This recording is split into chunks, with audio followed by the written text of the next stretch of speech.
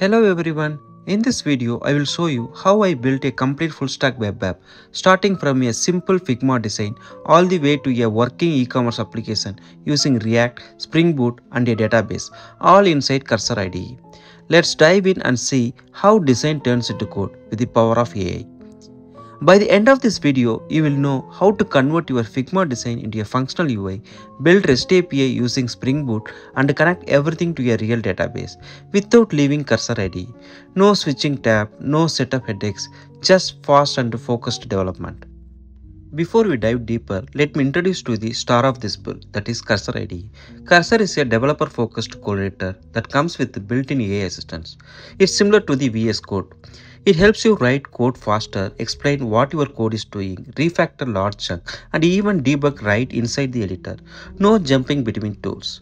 Perfect for solo builder, fast-paced teams, or anyone working in a full-stack project. Next, how to install Cursor IDE? It's very simple. Just go to their website and download it in your Mac, and you can install it within a few seconds.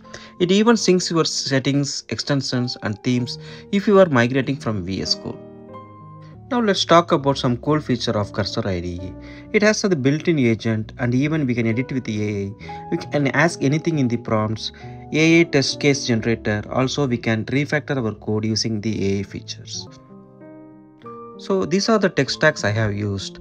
On the front end I used to React with the Tailwind CSS for fast tailing. In backend I used Spring Boot for the clean REST API. For the database I went with the H2, that is an in-memory database I used. And the best part, everything was built inside the Cursor IDE with AI helping at every step. Before that I have created and prompt with the help of ChatGPT. Let's see how the demo works. First, I have created two Figma pages. Page 1 design shows home page with all product display and page 2 is a checkout page. From page 1 we can add a product to the cart, and in checkout page we can place an order, and once the order has been placed we can view that in the history. I have taken the screenshot of these two pages and saved in my desktop because we are going to give these two pages as a reference to the Cursor IDE to create the design. And also with the help of ChatGPT, I have created a prompt. This prompt clearly describes the front end, back end and the database and what are the features we are going to achieve with this design. Just copy this entire prompt and go to the Cursor IDE. This is the Cursor IDE. Here we need to open a new chat window. The chat window is similar to the ChatGPT. The advantage of this Cursor IDE is by default this IDE is enabled with an agent. Just paste that one and also attach these two pages whatever we have taken. Just copy that to the chat window.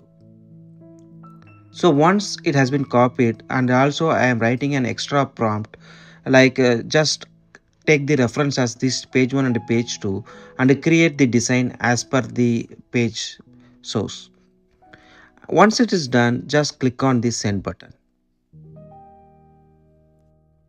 Now our Cursor IDE agent chatbot is going to create the project structure first of all. Simply we need to accept the command. First of all, it's going to create the two folders, frontend and backend. Run the command. So in the left side of the Cursor IDE, you can see that the folders are created successfully. So frontend and backend folders are created successfully. So next is trying to create the Spring Boot application. Run the command, but it is seeing there was some error on creating that and found some issue, so it is creating the front end project first of all. So next it is going to install the front end libraries and the dependencies whatever it required to run that one. So by each step we need to run the command and sit and see. Also we need to review it parallelly whether it is creating everything is correctly or not. Now here is the magic happens. While Cursor IDE is busy generating both the frontend and backend for us, you can just sit back, relax and maybe grab a cup of coffee. Let the AI do the heavy lifting and we will jump back in once the project is ready to roll. Looks like the code has been successfully generated. But as with any good developer story, we have hit few errors while running the app. The best part, Cursor IDE is not panicking, it's already trying to fix them by itself, like a true AI sidekick. I mean, who needs Stack Overflow when your editor is so smart? Okay, wow, the application ran successfully. Let's open that in our browser. So this is the backend port. I'm just opening that one. And I'm seeing what are the API has been created on behalf of us. And let me copy that any one of that API. Let me copy the product and see what are the product is created by default. Copy that and paste it in our browser. So it has created some dummy product for us.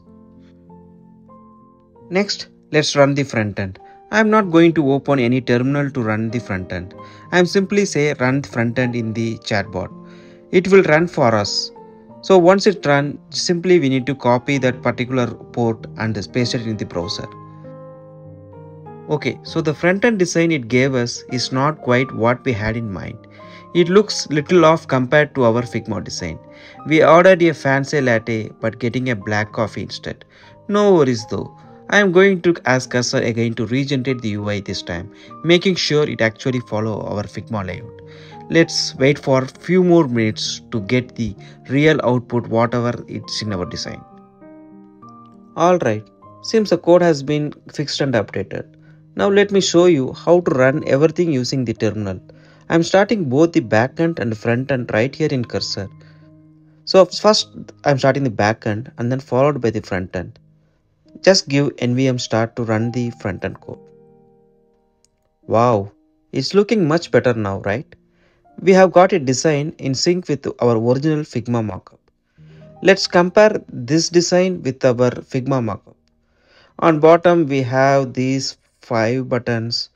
Almost we have form, refresh, cart, everything is there. On top we have history, cart, search. Here also we have almost same. And then let's try is it working or not. I'm adding it to cart and then in going to cart also going to checkout. Just click on place an order. The order has been successfully placed. Going to history, wow, the order is here. Let's see in backend. Wow, it's working fine. Now let me try with some other product.